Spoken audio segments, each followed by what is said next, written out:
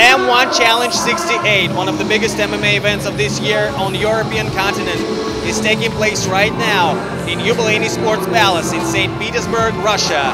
Action-packed card, including the fights of 3 former Bellator champions, Alexander Volkov, Attila Vey, and Alexander Shlemenko.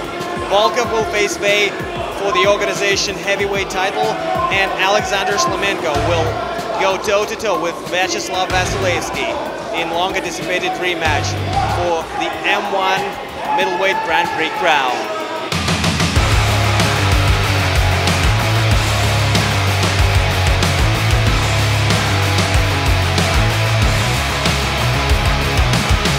The 7,000th Yubileyny was in full attendance and none of the fans stayed disappointed. While most undercard fights went to distance, the main card was packed with all kinds of finishes. Only one pair of competitors let the match last until the final bell. Valery Masnikov and Alexis Torres showcased their great striking ability in a 3-round collision that was finally declared a draw. Alexander Drago Volkov and Attila Vey, 2 former Bellator title holders, faced each other for the M1 heavyweight belt. It only took Drago 2 minutes and 38 seconds to put the Slovakian out, ironically taking revenge for the recent loss of Russian football team to Slovakia at Euro 2016.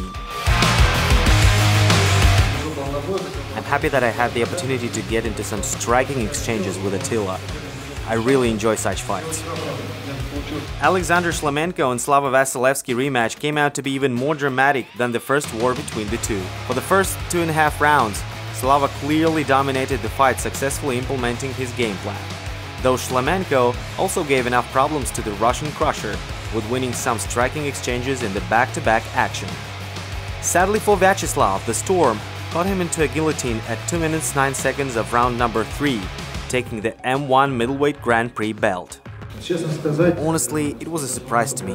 I'm not a world-class grappler, but I feel how to defend from chokes pretty well. That's why when I was caught in the submission, for the first few seconds I was calm and confident. I didn't feel any danger from it. Then I realized that the choke was tight. I started to escape, but it was too late. That was my mistake.